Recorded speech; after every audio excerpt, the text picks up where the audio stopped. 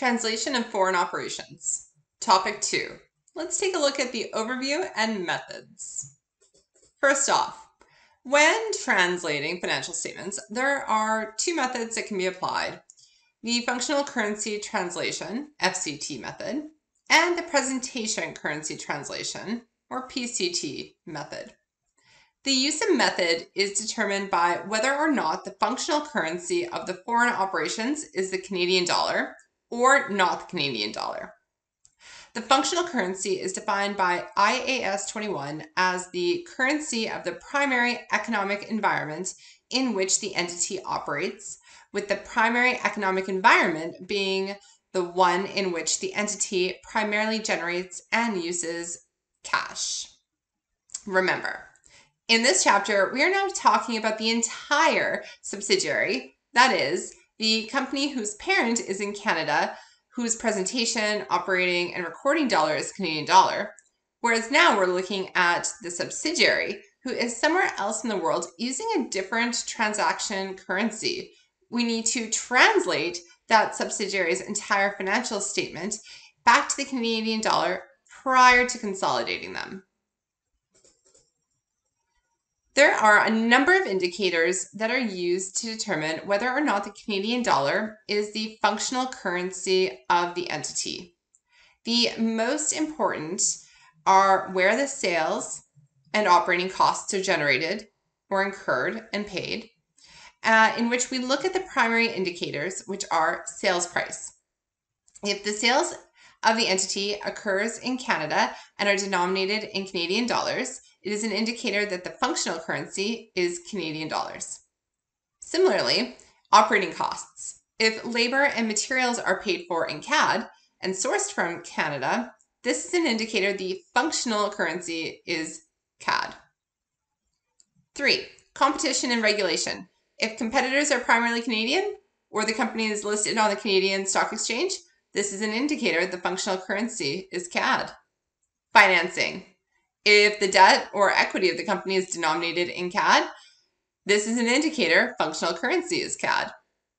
Number 5, operating surpluses. If excess cash is held in CAD, denominated accounts, investments, anything to that liking, this is also an indicator the functional currency is Canadian dollars or CAD. If the opposite of any of the above are true, that is, labor and materials are mostly foreign, excess cash is held in foreign currencies, etc., that indicators, that is an indicator, those are indicators that the functional currency is not the Canadian dollar. So the whole point of this is trying to figure out what is the functional currency of the entity.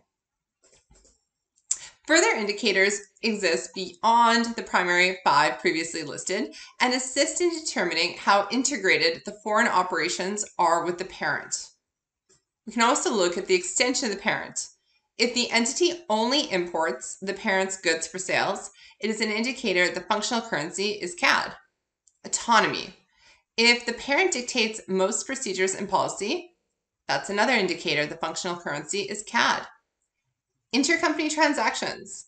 If most of the transactions are intercompany, another indicator that the functional currency is CAD.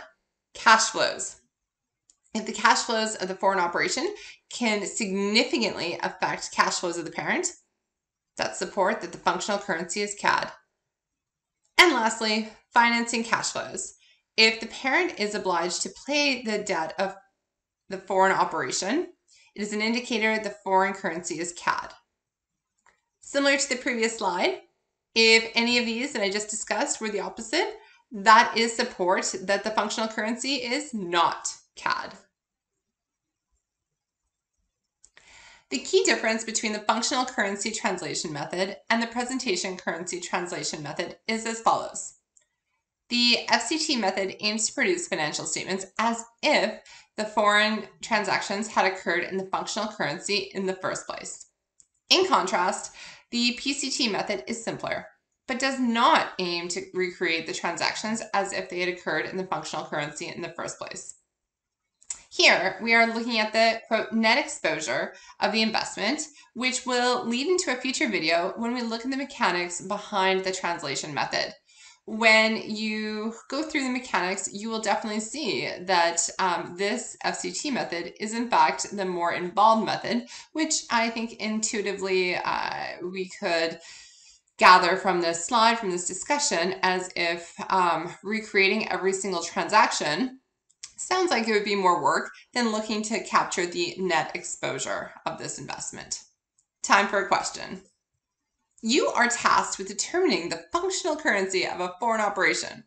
Which of the following indicators should be given the greatest consideration in this decision?